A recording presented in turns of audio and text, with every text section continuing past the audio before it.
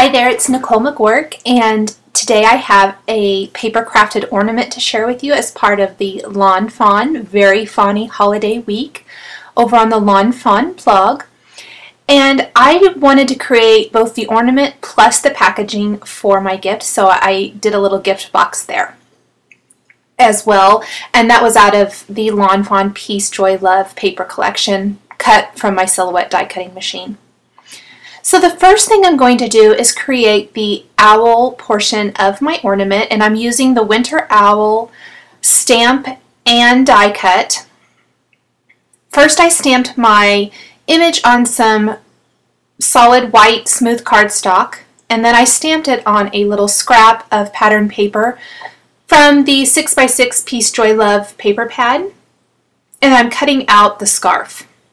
I really wanted the scarf to have some texture, and I feel like the easiest way to achieve that is with some pattern paper, especially the 6x6 size. A lot of times the patterns are scaled down, so they're perfect for smaller images like this. Oh, and I am just going to color. There's a little gnat in my office for some reason. I guess it wasn't cold enough to get rid of all the little, I don't know where he came from, but he made an appearance in the video, it looks like.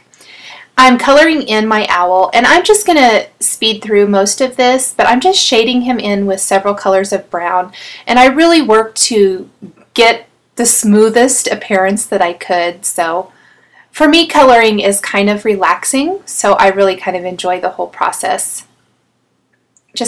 I keep layering on color a little bit at a time until I get the desired effect. It's just blending it out in between each darkening of the shading and everything. I just try to smooth that out after applying each layer. Testing out another color over there. I wanted to really darken it up and add some of those details and shadowing. That tends to really make your stamped and colored images come alive when you add just that tiny bit of detailing with a darker color. Again, going back in with my lighter color and smoothing all of those little lines out. And you can see that I really did kind of color and color and color until I got the desired effect. It did take a little bit because I wasn't quite sure what I wanted to do, and I started out a little bit lighter. It's always best to start out lighter and work up to your darker colors, because you can always go darker, but you can't go lighter. So then I stamped the owl again and colored in the nose. Because I didn't really want to cut around the nose on the scarf, I went ahead and just cut that scarf out and layered it, and then I'm going to cut out the nose and layer it on top. So I'll kind of show you what I'm talking about here as I apply my scarf. And I went ahead and added adhesive to the eye portions because I was adding googly eyes for my owl, and then I realized that I'm going to have to run my owl through my die cutting machine, so I had to pop those back off. So don't do that. Wait to add anything dimensional until later. And I added a little bit of sparkle to the scarf with the Sakura glitter pin. I just like the little bit of sparkle and sheen that adds.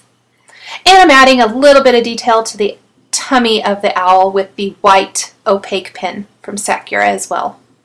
So he's super, super cute, but you see I had to pop his eyes off because I wasn't thinking.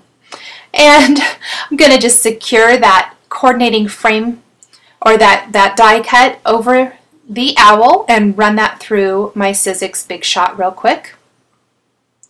And then I have a perfectly cut out owl shape. And then I can go ahead and reapply those googly eyes. I really wasn't thinking, I don't know. Sometimes I get to coloring and embellishing, and I sort of forget that I'm missing a step, I think. So I love these googly eyes with the little eyelashes. I think they're really fun, kind of expressive. And so many of the Lawn Fawn animals are perfect for adding these kind of accents to, which I think is really fun. Okay, so he is all done, so I'm going to set him aside for a minute and we'll move on to the rest of the back piece for the center section of the ornament, because the ornament is in 3 pieces. So I'm going to stamp the phrase from the Winter Owl stamp set right there on my other black die cut circle.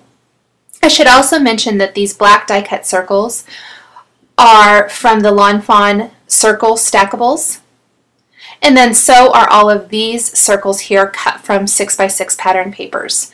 And I'm just folding them all in half, and then I'm going to glue them one to another. It's just a really simple way to make a 3-dimensional owl ornament. So I'm just going to quickly adhere all of these with the last one together, and I'm just stacking them up kind of carefully, but I'll show you how I get around those kind of rough edges near the end of the ornament. So I've got 2 of them partially put together. You can see I left one of those open. I'm going to go ahead and add my adhesive now, and I'm going to string through a double threaded string. This is some hemp teak string. It's fairly thin but nice and strong. And I doubled it there so that it will have a hook at the top and it will have 2 ends at the bottom, which I will secure. I'll show you how I kind of hide those in a minute. And I did knot it there before and after my ornament to kind of hold it in place, and then I secured it with a little glossy accents. I'm going to string through this little bauble from Tim Holtz.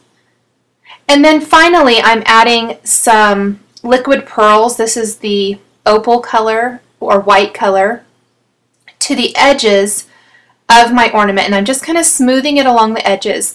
Not only does this help to kind of disguise those rough edges, it gives a nice subtle kind of pearlescent sheen, and it seals those edges really nicely so that I don't have to worry about the ornament coming apart. Since this is out of paper, I wanted it to be as secure as possible. I mean, you do need to kind of be careful, more careful I would say, with some of your paper things so they don't get smashed, but this is just a great way to kind of seal some of those edges, and I did that on all 3 sections. I hope you've enjoyed this video, and check out all of the Lawn Fawn projects over at the Lawn Fawn blog all week long. Thanks for watching.